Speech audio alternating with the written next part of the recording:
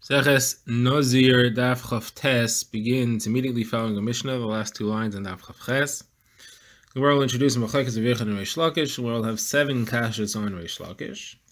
Then the Gemara will answer them. The Gemara will question the answer from a brisa, and then the Gemara will try to show that the Machlekes is really a Machlekes Tanaim, and discuss the brisa that will be brought there further. So let's begin. We've seen in our last Mishnah that a father can make his son into a Nazir. The Mishnah also said that a father can make his son into a Nazir, but not the mother. The mother cannot make his son into a Nazir. So the Gemara asks, what is the reason that a father can make his son into a Nazir? Why is it something that you can do? Now, the Gemara says it's a Machlekes of Yochanan against Reish Lakish as quoted by Rabbi Yossi Rabbi Chanina. So Rabbi Yochanan says it's a halacha l'Moshe miSinai, that a father can make his son into a Nazir, and all the halachas included in that are all explained by the fact that this is how the halacha l'Moshe miSinai was set up. The father could do it, and not the mother. The father can only make his son, and not his daughter. And if relatives protest and say they don't want it, then it's not chal, it's canceled. All the halachas all follow, because that is how the halacha l'Moshe miSinai set things up, and there is no explanation that we can give. Reish Lakish disagrees. Reish Lakish says this is chinuch. This is a mitzvah of chinuch. The father is educating his son in proper approach, in proper ashkafa, by making him into a nazir. So now the Gemara has to answer what is the reason for all the specifics of the halachas which we saw in the Mishnah. The Gemara is going to go through it one at a time. We'll have 7 kashas here. The Gemara's first kasha is, why can the mother do it? If the whole issue is chinuch, let the mother make her son into a nazir as well.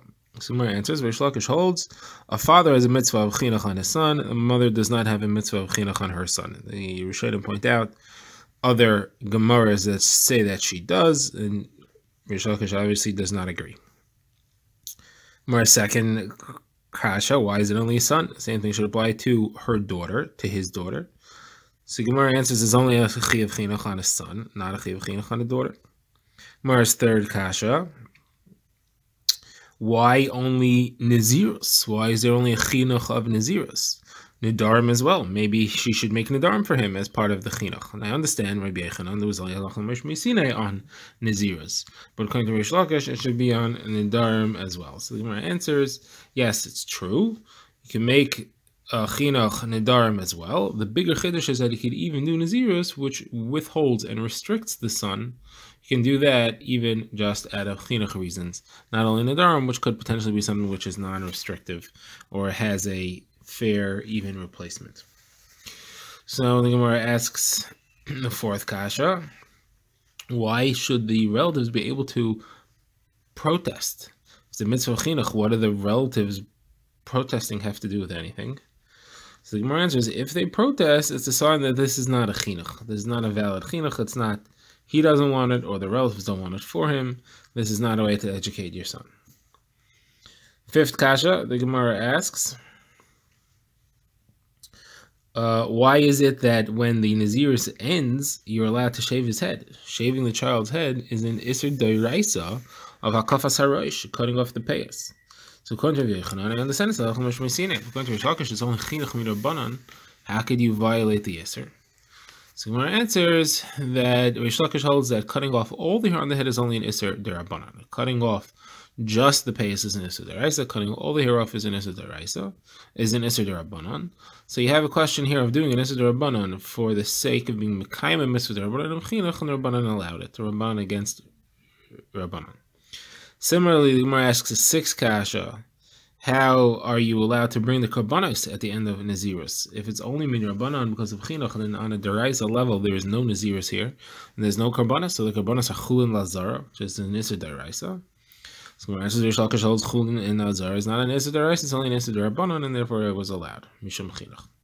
Gemara's last kasha is, if he becomes tamei and he ends up bringing birds, you bring a chatas ha'oif and oilas ha'oif, so the kohen's going to end up eating the chatas ha'oif.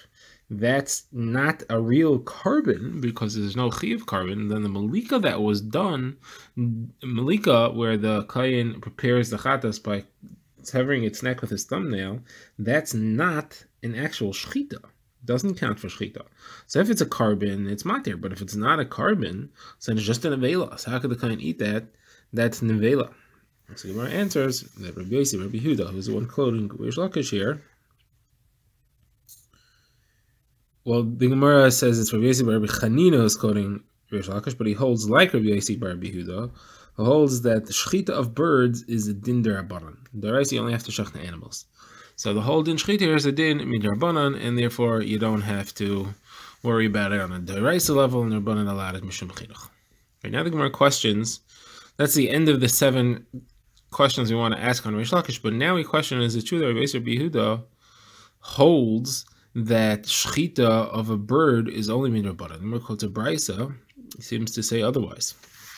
The Gemara quotes the brisa. Rabbi Yossi bar Rabbi Yehuda says, how do you know that there is a chatas ha'oif you can bring in a case of suffik? Suffik, if somebody is chayav chatas ha'oif, you're allowed to bring it.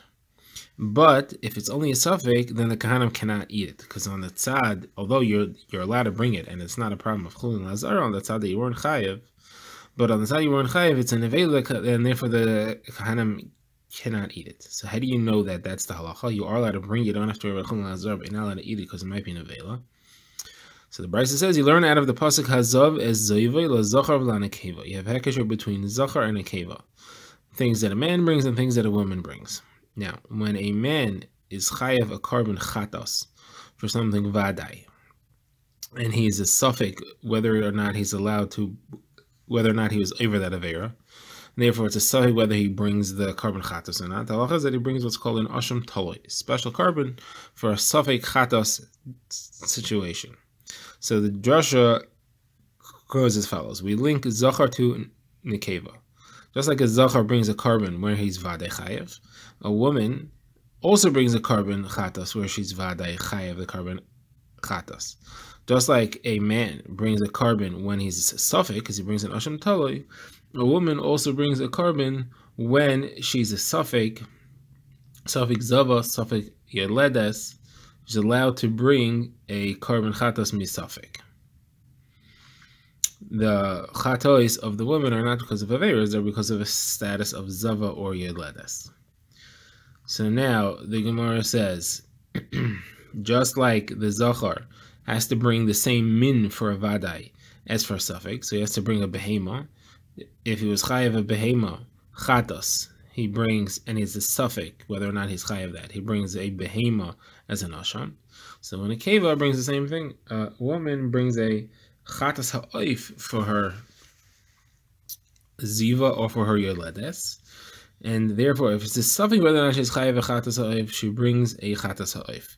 Can't bring something else. It has to be a bird, just like the vadai would have been a bird, as you find by a zachar. So now the Gemara says, so maybe it should be eaten, just like a man's asham tali is eaten, a woman's suffix chatas ha'oif should also be eaten. So now you say no, because a man's chatas ha'oif, a man's suffix carbon, you're only risking one iser. You're risking chulin lazar, but the shechita is a regular shechita. The shechita of an animal for a carbon is the same as the shechita of an animal for chulin. There's no other iser. Rabbi Yehuda doesn't spell this out. He just says it's one iser. But for a nekeva, you have 2 isurim, and therefore you can't learn from a man that you're allowed to eat it because there's 2 potential isurim. So what are these 2 isurim? So the Gemara says the pasha says these 2 isurim are the iser chulin lazara and the iser nevela. So how are you telling me that Rabbi Yehuda holds that there's no shechita? Obviously there's an iser nevela that he's referring to over here. The Gemara answers, no, Rabbi Yehuda is not talking about 2 isurim d'oraisa of chulin lazara and nevela. He's talking about there are banons of chulin lazara and nevela, because it looks like chulin lazara and it looks like nevela, and because of those 2 reasons it shouldn't be eaten. The Gemara now wants to try to show that the machlekes v'yechon and Reish Lakish as to whether the reason that a father could make nazirs for his son is because of halachah meshmei sinai or because of chinuch d'rabbanan. He wants to show that that's actually machlekes tanaim, and then the Gemara will show 2 ways to reject it, that it's not dependent on the machlekes v'yechon and Reish Lakish. So the machlekes tanaim is as follows: a brisa that says, until what age is a father allowed to make nazirs for his son? So according to Rebbe, it's until he's bar mitzvah. According to Yosef bar Chanina, according to Yosef bar Yehuda, it's until he's 12. Because from age 12, he's old enough to make his own nidarim. He knows what he's talking about. He's intelligent enough. He may not be an adult, but he's intelligent enough to make nidarim on his own, and therefore the father's nidarim, the father's naziris doesn't count for him at all. So what's his machlekes about? I want to say it should be dependent on our machlekes whether the reason the father could make Nazirus for his son is because of halacha mashmi Sinai, or it's because of chinuch. Rebbe holds it's halacha mashmi Sinai, and therefore, even though he's old enough to make nedarim on his own, he's 12, doesn't count, because halacha mashmi Sinai says that the father can keep making nedarim as long as his son is still his son, as long as his son is still a katan, as long as he's still in his rishus. And therefore, Rebbe Pashtus Gemara wants to say the reason that he holds it's until age 13 is because it's halacha mishmi Sinai. Rabbi Yisrael Behuda, though, who says that he can go until 12, holds that it's because of chinuch. Once he's 12, he can do it himself. He doesn't need your chinuch anymore, and therefore that would be the reason that he has to stop at age 12. So Gemara pushes this off. The Gemara says, no, it's not the pshat. They could both hold like Rav Yechanan, and they could both hold like Rish Lakish. They could both hold like Rav Yechanan, and it's halacha mishmi Sinai. And the question is, what is the halachic status of what's called a mufla hasamach leish? Somebody who's 12, he's old enough to say his own nidarim, he knows what he's talking about, but he's not an adult yet. So Rebbe holds that that's a derabanan halacha, and therefore, as long as the father is making the dairaisa, remember, because halacha mishmi Sinai is the dairaisa, as long as the father is doing dairaisa nidarim, it overrides any mufla hasamach leish that the child would do, which is derabanan. And therefore, the father could do Nazirus for him even until age 13, even though he's old enough to do Mufla Samach Le'ish, because the father is Daraisa and the son is Darabanan. According to Rezer Behuda, Mufla Samach Le'ish from age 12 to 13 is a Din Daraisa. Those Nadarim and Nazirus have a Din Daraisa, and therefore the son is on equal footing with the father, and therefore takes precedence over the father because it's he himself. And therefore, he holds that the father can only make Nazirus for him until he's 12. And where a second shot is to say, really, they both hold like Reish Lakish. They both hold that mufla. They both hold that the reason for the father making Nazirus for his son is because of chinuch mid'Rabbanan, and they both hold that mufla samach le'ish is only d'Rabbanan. From age 12 to age 13, there's a d'Rabbanan right. So Rebbe holds that the father can keep making Nazirus until age 13 because his d'Rabbanan of chinuch pushes off the d'Rabbanan of mufla hasamach le'ish. Yehuda holds that no, that chinuch of the father does not push off the mufla hasamach le'ish, and therefore he has to stop making Nazirus for him at age 12. And Gemara now wants to say this machlekes tanoim which we saw. So whether the age that the father can make Nazirus is until 12 or 13 of his son is the exact machlekes we find in another brisa, where there's a machlekes how a story went with Rabbi Chanina and Rabban Gamliel. It's machlekes Tanakama and Rabbi Yossi what the story was. So what we know about the story is that Rabbi Chanina's father made him a Nazir when he was a child, and he was brought to Rabban Gamliel to figure out if it's chal or not. And Rabban Gamliel was checking to see if he was old enough that it was chal. According to the Tanakama, he was checking to see if he was a gadol deraisa or not. That is, he was over age 13. He wanted to know if he had shtei saros, if he had 2 hairs, which is required to establish godless deraisa vadai. And Rabbi Yossi says in the Talmud he was checking. He wasn't checking to see if it was a gadol or not. He was checking to see if he was old enough to be oinas nedarim, if he had reached the age where he can make nedarim on his own or not, even though he's younger than a bar mitzvah. So Gemara says this lines up very nicely. Tanakama is learning like Rebbe, and therefore, in order for his own nidarim to work and his father's not to work, he has to be a gadol. And Rabbi Yossi is learning like the Rabbi Huda, who says that it's dependent on whether he's reached the age of making his own nidarim of mufla samach le'ish, and it's not dependent on whether he had shtei saros or he's a gadol or not. So now the Gemara continues the brisa. The Gemara says that Rabbi Chanina, the child, said to Rabban Gamliel, don't bother checking me because it makes no difference, because I'm going to take my own Nazirus. If I'm young enough that my father's Nazirus counts, so it's chal. If I'm old enough that my father's Nazirus doesn't count, then my Nazirus counts. I'm making my own Nazirus, and that way I'm a Nazir either way, so you don't have to bother figuring it out.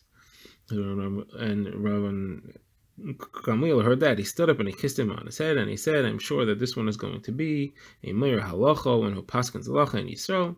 And it was only a short time afterwards, and Rabbi Chanina was already a Meir Harav Yisrael.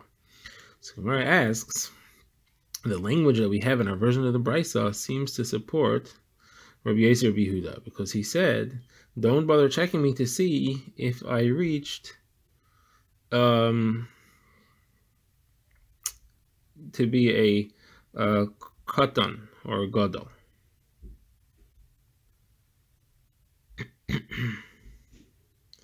Because it's dependent on katnus or gadlus. According to the other approach, it should be if I'm old enough to be mufas ish. Why did he say if I'm a katan or a gadol? So where it says it will change the version according to that, the text should just read I'll either say it for myself or I'll be because of what my father said, but without emphasizing the fact that he's a gadol or a katan. Gemara now has one final kasha on Rebbe, and that is Rabbi Chanina apparently reassured Rabban Gamliel that everything would be okay because he was being makabel in Naziris for his father, the Naziris of his father, and his own Naziris. So either way, whether he was a gadol or a katan, or whether he was before or after the age of Nedarim, either way, he's going to fulfill the chiyuv. So the Gemara's kasha now is, well, hold on a second. What happens if he really became a gadol, or if he became the middle age, in the middle of the period of Naziris? Now you have a problem, because he never finished 30-day Naziris. If Naziris is chal on him in the middle, he's only doing 30 days of Naziris. Naziris are going to be chal on him in the middle. He's never going to finish it. So how can he tell Gamliel, you don't have to check me if I'm a gadol or katan? Maybe he does, because he has to know where he's holding. And if he becomes a gadol or a katan, if he becomes a gadol in the middle, now it's chal on him his father's Naziris. Now it's chal on him his own Naziris. Now he has to do 30 days from then. So according to Rabbi Yehuda, you don't have a kasha, because according to Rabbi Yehuda, this whole discussion is when he's 12 or thereabouts, and the question is, when is he going to become the age of Nedarim? So the halacha is when a child becomes the age of Nedarim, a pre-existing neder cannot be chal on him. That Naziris that he had upon him of his father doesn't fall off just because he became to the age of his own Nedarim. If, however, you're going to go like Rebbe, so it means that he reaches the age of Gadlus. That means he was already 13 and he was looking for Shtei Cyrus. So if he reaches the age of Gadlus, then if that happens in the middle of this period of Nazirus, his father's Nazirus falls off because he's no longer under his Shlita.